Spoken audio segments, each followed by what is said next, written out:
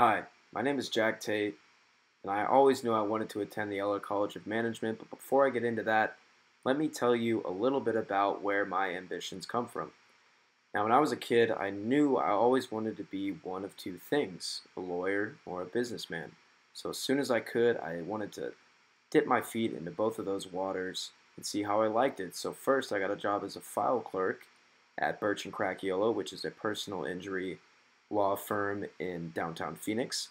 Here, I did a lot of busy work day in and day out. I got to meet some great people, but it didn't really grab my interest. And so I soon knew that being a lawyer wasn't for me. I got to work alongside with Ed Fleming, pictured top left middle, and of course Mr. Cracchiolo, the founder of the company, in the bottom right.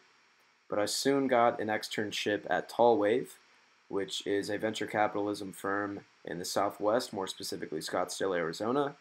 And here I got to work closely with the current interns and Nathan Mortensen, the principal of the company. He is pictured here on the left. And during this internship, I did due diligence on prospective investments and put that information into Excel spreadsheets and sat in on meetings. And it was a great experience for me, so I knew that I wanted to enter the field of business one way or another. More recently, I have been granted admission into the Eller College of Management to study finance. And I chose to study finance because it's considered the language of business, and it's always been a lifelong dream of mine to own my own company one day. Even though I'm only in my first semester, Eller has already taught me so much through its structured curriculum and collaborative and inviting workspaces.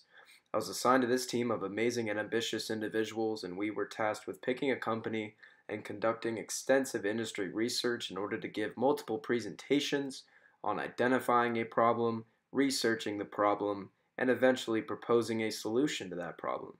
In addition to the presentations, we have done countless marketing and management write-ups and ultimately became great friends.